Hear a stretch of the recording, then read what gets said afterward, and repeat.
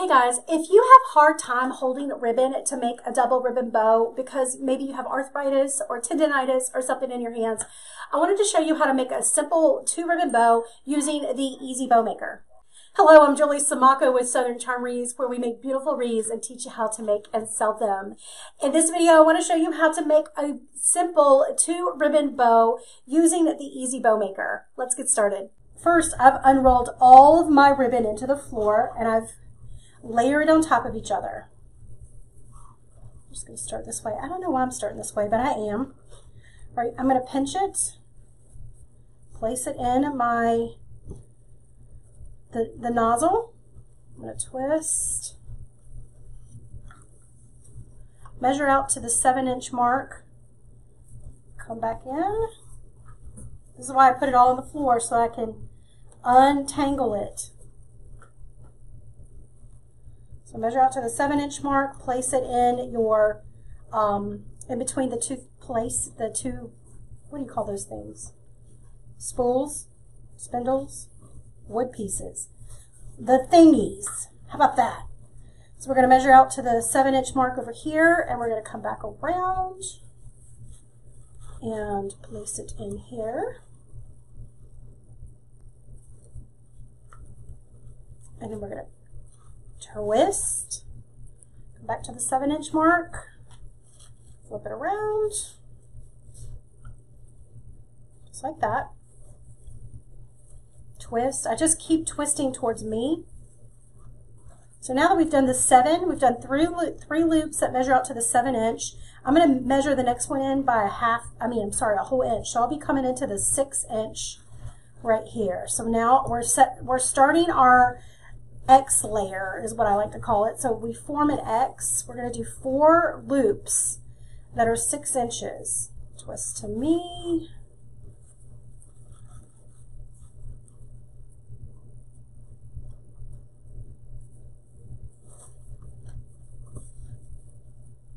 Right. Twist again.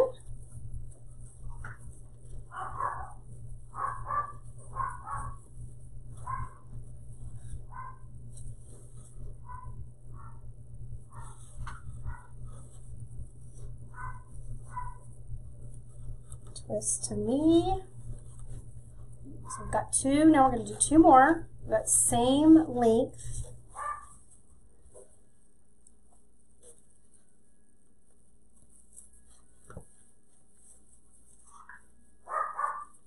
So we're going to twist to me. Oops. Did I do 2 already? Oh, I've already done 2. All right, so that's the X, okay? So that's the X that I was talking about. So we made an X, just like this. You can see the X. The 7-inch loops, really, they come out in between the X, just like that. My dog is not happy about something. Just ignore. I do all the time. All right, so now the next layer, so we did these at 6 inches. I want to come in about 5 inches. Twist. If you want to use your ruler, you can. Twist to me.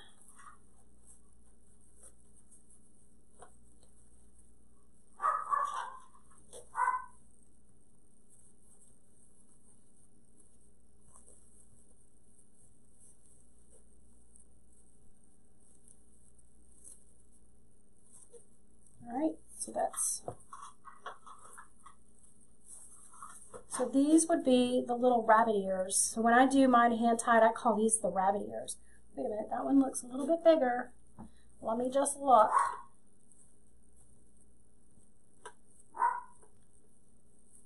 Hold it up a little bit. I think that's right. Okay, so these would be my rabbit ears, and then I form an X behind that, which is this, and then I form even another layer in between the X. So that's what this would look like. Then I would tie this off with florist wire.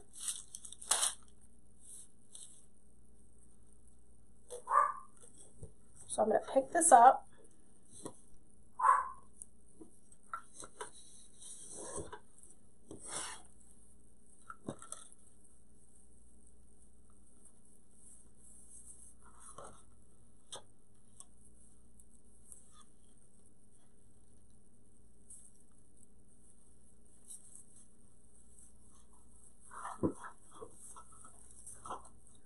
twist it. So we've got the piece that is coming out of the center. I'm just going to go ahead and trim that off. You can trim it whatever size you want.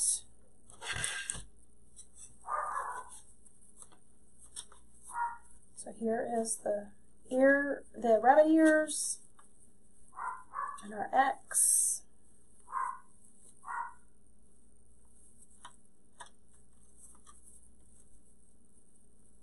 And then we've got one loop in front and one loop in the back of the 7-inch.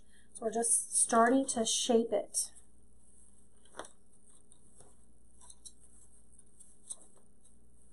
So pretty much this is what it looks like when it just comes out by just spreading everything around. And once you start spreading things around, you might want to look at the back and make sure that you don't need to twist and make it a little tighter. I think we're good. All right, so now when you attach it to your wreath or swag, whatever you want to attach it to, that's when it's going to be a little easier to spread and spread out. But what you want to do is you just want to start separating these pieces, just like this. Don't be afraid to really move them around. I'm going to spread these out. Oh my gosh, my dog. We just had an Instacart delivery, so he thinks that person must still be in the house. All right, spreading, spreading. Okay, so now I'm going to go to the next layer. Spread. Spread. Spread. And there we have